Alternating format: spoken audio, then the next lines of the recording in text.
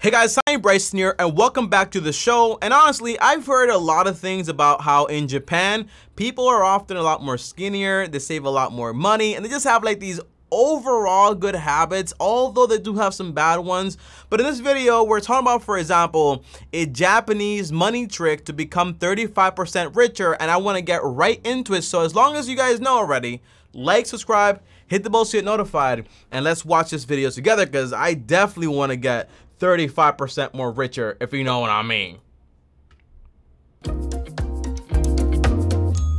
The bright side. Have you ever wanted to save money for a trip to Europe, a new car, or...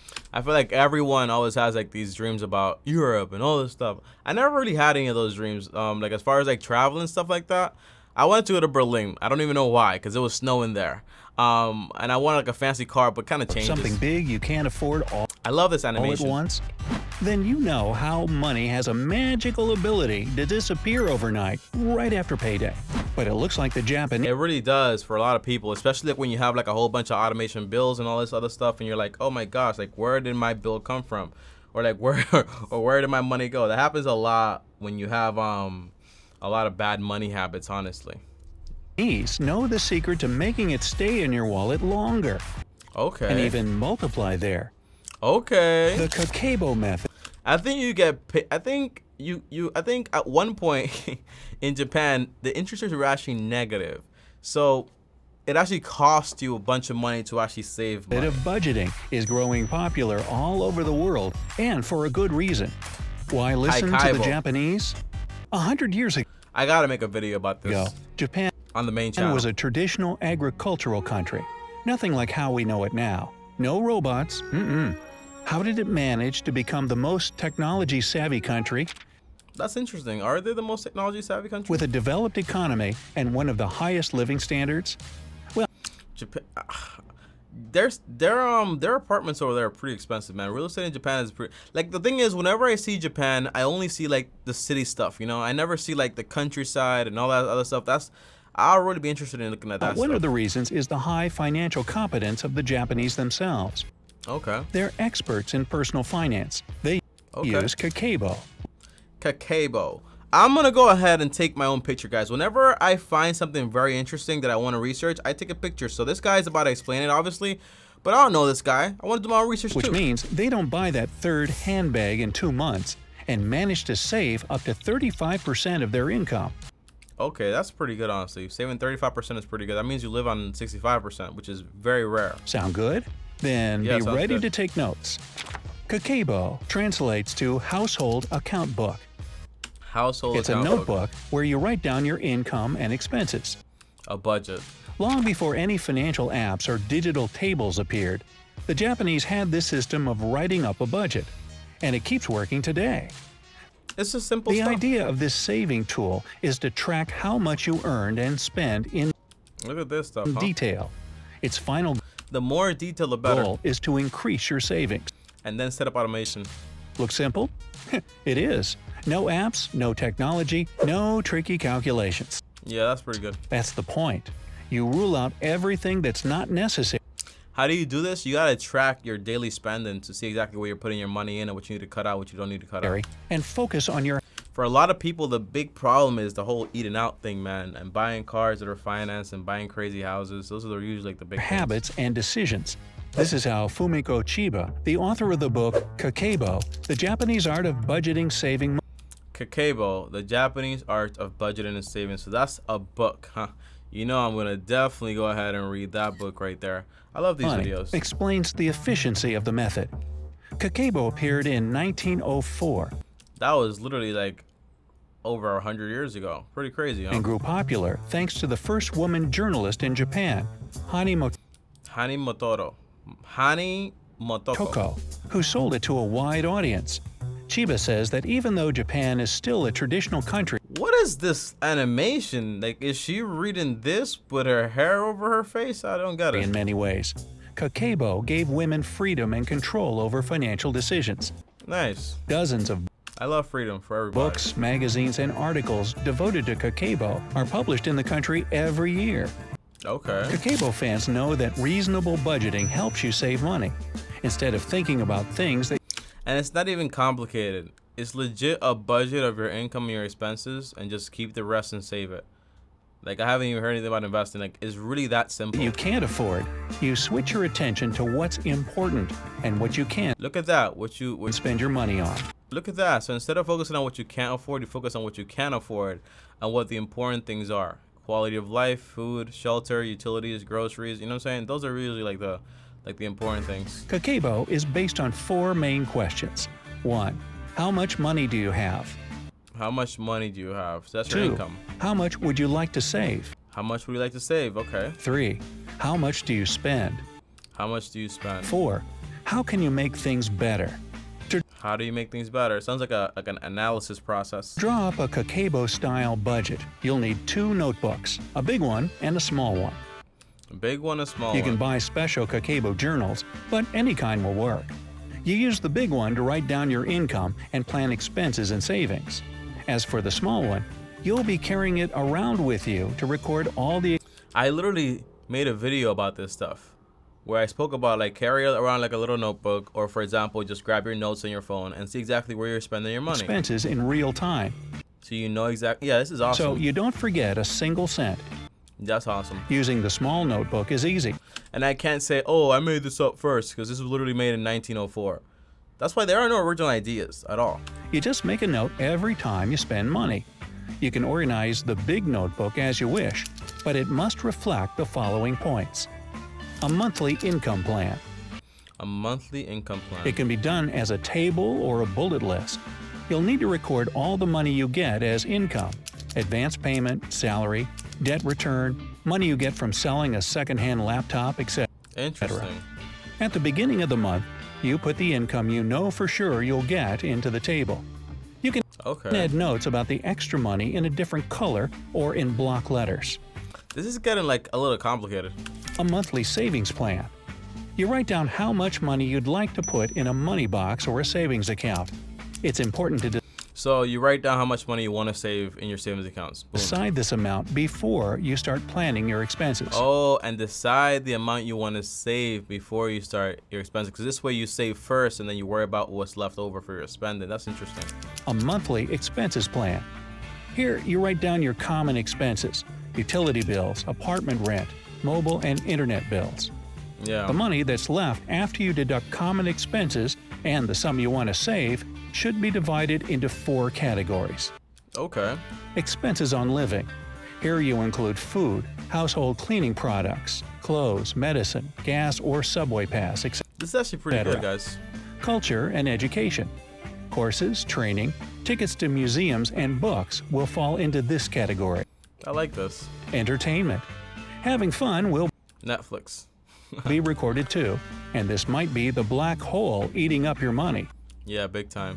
This includes meeting with friends, movies, short trips, restaurants, cosmetics, and all the clothes you don't And useless need. clothes. You might argue that a person can't survive without another lipstick and 5 pairs of jeans, but Kakebo is merciless. That's why it works.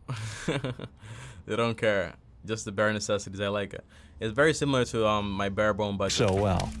Okay, the final category is others. It's for everything else that wasn't mentioned in the last 3 categories. It's up to you to decide the ratio between the 4 categories. Budget, If you expenses. plan wisely, it won't be difficult to stay within the limits during the month. Yeah. At the end of each month, you'll analyze if you've managed to follow the plan and save or spend extra money. If you don't plan, it's just plan and fail. Gotta get a plan. It'll allow you to draw up a more exact budget for the next month and see what expenses need to be corrected. I see. So it's like a self-analysis. So most likely the first month won't be that great. Second month, third month, fourth month, fifth month will be a lot better. I just rather set this up automatically. Even if you don't have a big... Like have an account where you receive the money and then just have automatic transfers to the other accounts where you're gonna use it for like your core expenses, like, you know, shelter, utilities, grocery, transportation. And then for the fun, just have a separate debit card just for the fun. So when it goes to 0, you know you're done. Plan to save and the savings accounts, obviously. You'll see where most of the money goes. For example, you might spend too much on food. How can you kind of insane. Spend less? You might think about skipping lunch at a restaurant or cooking at home instead of taking out your dinner. That's a nice kitchen. You'll be amazed at how much you can save on tips only. If a shopping spree is your favorite hobby, you'll have to face the figures when you write down everything you buy. Yeah, so I like this because it's kind of like looking in the mirror. Like, you can't BS yourself because people say, I just don't know where the money goes. Well, you know now. You know now. Half of the joy goes away when you have to record your bills. Yeah, exactly. If you do think big and are already driving a new car in your dreams, here are some other tricks that'll help you save more. 1. In the evening, put all the odd money that you've got in your pockets in a money box. All the odd money, so all the 1s and 5s. We don't really have that much odd money in New York, right? Yeah, we don't really have that many like odd money like that. What seems like a handful of coins will turn into a solid sum at the end of the month. I used to do that too, by the way. It adds 2. up. Put all the returned debts to the money box. What does that mean? What does returned debts mean? Is that like when somebody pays you back your money? In fact, it's not an income. You just get back money that was taken away from you before. Interesting. After all, you've managed to live without it all this time. That is a good point. 3. When changing money, put a small amount into the money box. $1 to $2 are enough. Later, they'll turn into a bigger sum. I feel like this is cool, but I would want to be like more conscious of what I'm doing, and not just be like, oh, I'm gonna set aside this much for saving, and whatever's left over, I like that I'm gonna set aside this much, and then the rest we figure out for expenses. 4. Every time you buy something, round the sum up. Say if you have That's what ACORNs do, the investment app. That's what they do. A $74 bill, round it to $100. That's crazy. And put the other $26. They just do cents and pennies. This is actually a lot more hardcore. Into the money box. So every time you spend, you're like, yo, we're gonna round this all the way up to $100. That's crazy. It's a great tool that will allow you to save daily. 5. Work out a system of penalties for yourself. Oh, consequences. Consequences do hurt, man. And consequences are a very reliable way to learn sometimes too. You can punish yourself financially for bad habits, like skipping the gym or having an argument with a partner or friend. Oh, that's interesting. I like that. Each time, put $1 in your money box. If that's not enough of motivation, put 100. Put 100 in there. You stop arguing and going to the gym every day. Let it be $10. But don't be too harsh on yourself. Yeah, I don't. Yo, I would be like Buddha. Like, no arguments ever, never skip, never ever. You'll benefit from this anyway. Either you'll get rich or you'll be more disciplined. Yeah, that's good. 6. Divide the money you're going to spend during the month into 4 parts. Everything that's left from the 7-day budget will go into the money box. Nice. Too. 7. Put off any non-urgent purchases for a month. If you still want to buy it after that, then do it. This will save you from impulsive shopping.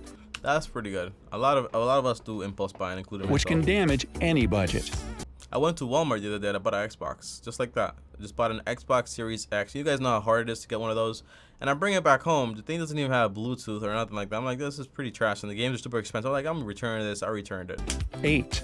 Always make a shopping list before you go to the supermarket. That is one of the best techniques ever, because when you go to the supermarket, you're just searching for whatever you want. Searching, and there's always going to be something you want.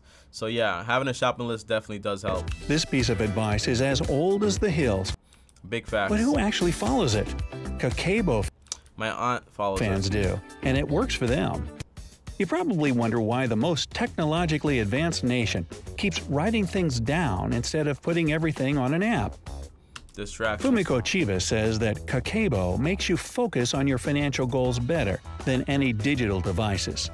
Research shows that we remember something we've written down better than something typed on a keyboard. The writing process activates the part of the brain that lets the information pass directly into memory. Typing does. I didn't know that about like the brain part, but I do know that like when you write something down, it does help you remember it. Doesn't do that. I didn't know the science behind it. Our hands work automatically. That's why motor memory is almost everlasting. Say you want to learn Japanese or French or any other language, it's best to write down new words. If you skip that step, they'll leave your memory as quickly as you close the laptop. Interesting. Writing makes the process personal. We internalize everything we write by hand. It becomes more. Notebook, no notes. What about when you write like on a digital thing with like a pen? Like, does that count? It does count, right? Because it's still like writing with a pen. Important to us. So that explains why high-tech apps might not work as well as an old-fashioned pen and notebook. Sometimes a simple just works. As you see, the Japanese method of budgeting is simple and efficient. Hundreds of thousands of people around the world have become better off following the Kakeibo plan. The Kakeibo plan. That's it for this video here. What do I think about it? It's pretty cool, honestly. It's not that crazy.